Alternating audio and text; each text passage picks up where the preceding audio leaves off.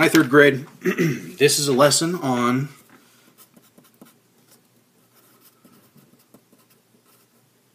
equivalent fraction chains. Now, equivalent fractions, that just means one or more fractions that are equal to each other.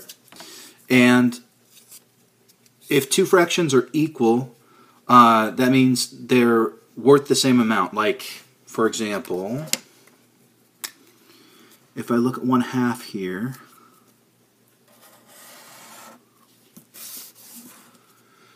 some of these fractions line up with 1/2. Like fifths, that doesn't line up because it cuts right through the middle of one of them. And thirds, that doesn't count either. But look, fourths, that ends right where 1/2 ends. So I can say 1/2 is the same as 1 2/4. Are there any others that land right? Oh, that one does. 1 2 3/6. See if there's any more. Oh, 1/8 does too. Wow, a lot of these are the same. 4/8. Now this right here is called an equivalent fractions chain. When you put them all together in a chain like this, that's an equivalent fractions chain. Now I couldn't put that 1/2 is equal to like 2/3. That doesn't work because 1/2 ends right here, but 2/3 ends right here. Those are not the same.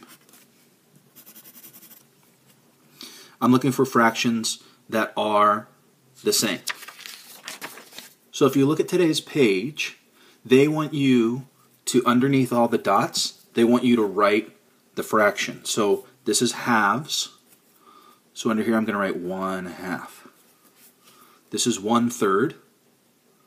So this is going to be 2/3. If I wanted to, I could even write 3/3 over here. And 2/2 over here. In fact, why don't you do that?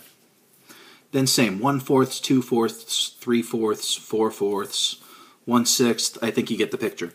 And then once you line them all up, you'll be able to see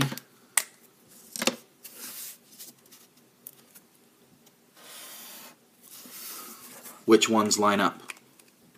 For example, I wrote on top of it, but this is 1/3.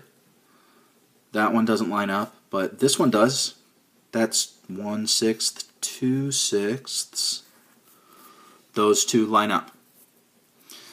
Then it says write an equivalence chain with fractions that equal 2/2. What are the other fractions that are equal to 2/2?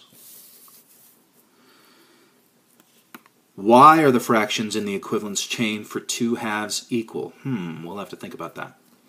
Why does the length of the unit fraction grow smaller as their denominators get larger? See how every time the bottom number gets bigger, the piece gets a little smaller? Why is that? And now you're going to use this part here to help you with this part here. What are the fractions that are equal to 1/2? Well, we already did that. 1/2 equals 2/4. That makes sense because 2 is half of 4. Equals 4/8. That makes sense because 4 is half of 8. This is called an equivalence chain. So all of the fractions, anything that lines up, what's equal to 2/3? Interesting. And then we've got a couple word problems down here. And you can use this to help you. When it says Nancy buys 3/6 of a pound, but Sandra buys 3/4 of a pound, go find it. Here's 3/6. Here's 3/4. Which one's bigger? I wonder which one's bigger. Okay, scholars, good luck. Again, this is equivalent fractions.